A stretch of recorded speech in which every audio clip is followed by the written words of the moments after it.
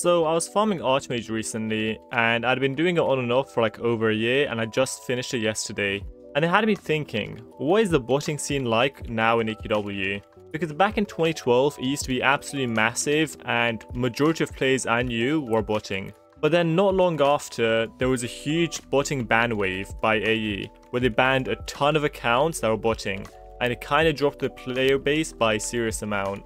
And ever since then, they haven't done something similar. And nowadays, even if you were to bot, AE wouldn't ban you, at least not permanently, even if you were to bot quite obviously. And the main reason I think for this is because AE just doesn't want to have that huge drop in player base again. Because whether players bot or not, at the end of the day, they're still going to be paying for stuff. And that's what keeps AE and their games alive. However, they have decided to take a different approach to how they're going to combat botting. And that is by changing how their farms work. I think this is actually probably their best approach yet, because let's think about what actually motivates someone to bot. When they have really long farms and they're just completely mindless spamming, it's going to make it more likely that someone wants to bot. However, when they change some of the quests for some of the classes like Lord of Order, which is 7 days of daily quests, and for each one there is at least some amount of like doing storyline, and that will make it less likely that people will bot and they'll just finish the storyline instead.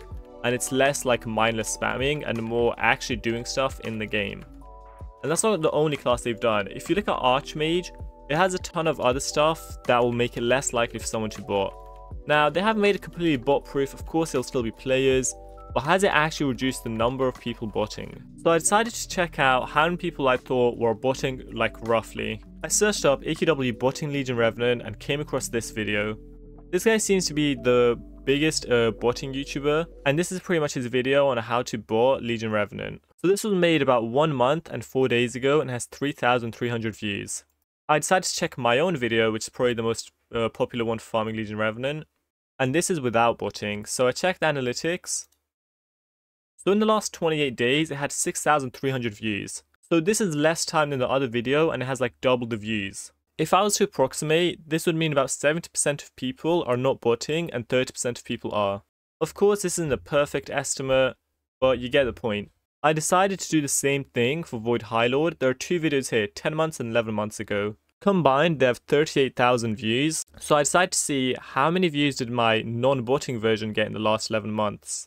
And in the last year, it got 83,000 views. So take away the first month and it has pretty much double what the other 2 videos have combined. And keep in mind, this is a way older video, whereas theirs would be more likely to be pushed within the last year just because it's newer. So even one of the most common botted classes, VHL, seems to have more people looking for a legit solution rather than a botting solution.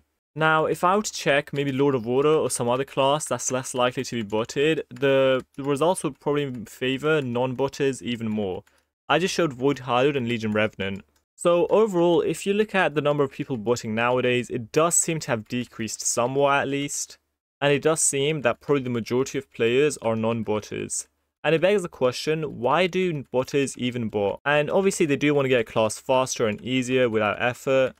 But if you do get it, then where is the satisfaction in having the class? There's no point in logging on, turning on the bot, and coming back a day later seeing your class has been farmed for you. Because it just doesn't have any value because you didn't do anything.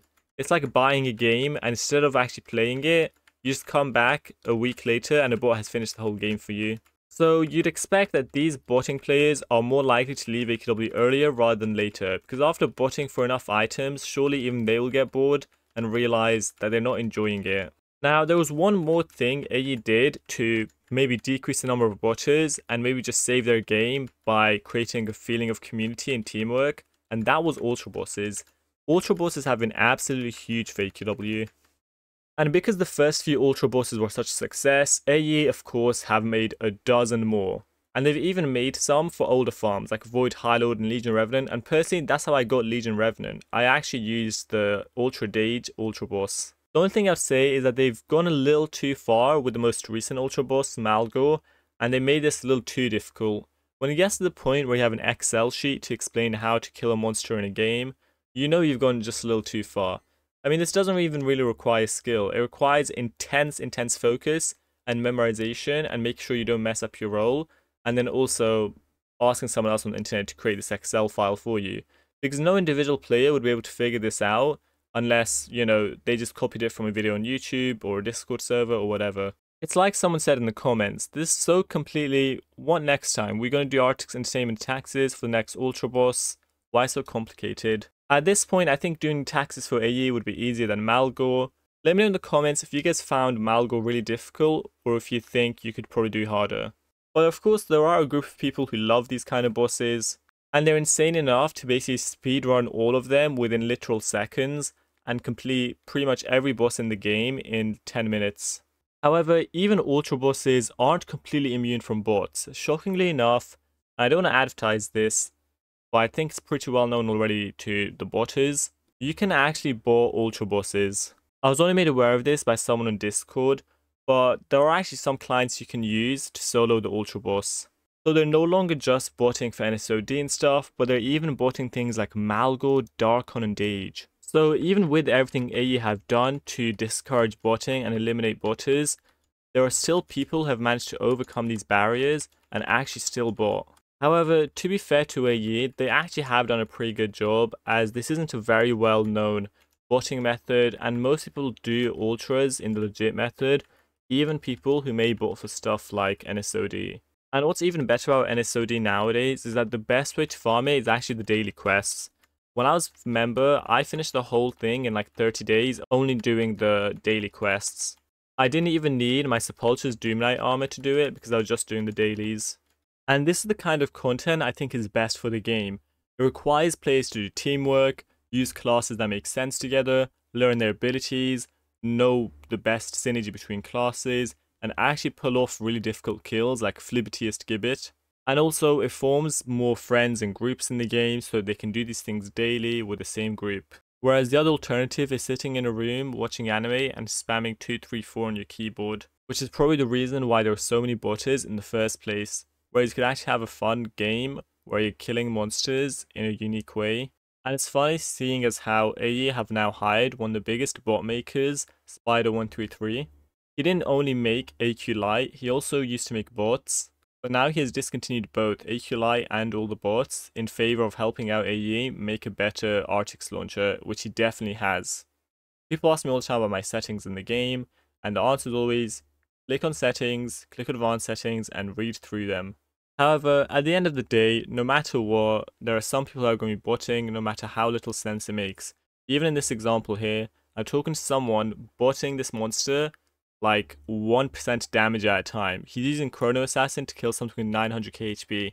I'm asking this guy to use support class so we can actually kill him quickly, but here he is mindlessly botting at 1000 damage per second. So yeah, no matter what you do, there's some people you can never change or switch, and this is pretty much the result.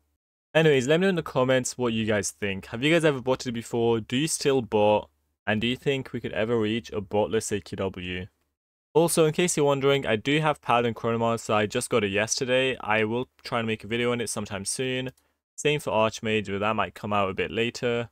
My general thoughts on it though is that it is insanely good. Not just the skill animations, skill icons, but it's pretty much the best farm in the game if you have the right enhancements. And even if you don't, it's still super good. Anyways, like the video if you haven't already, hit the subscribe button, and see you guys next time. Also, don't forget to join the Discord, link in description, and goodbye.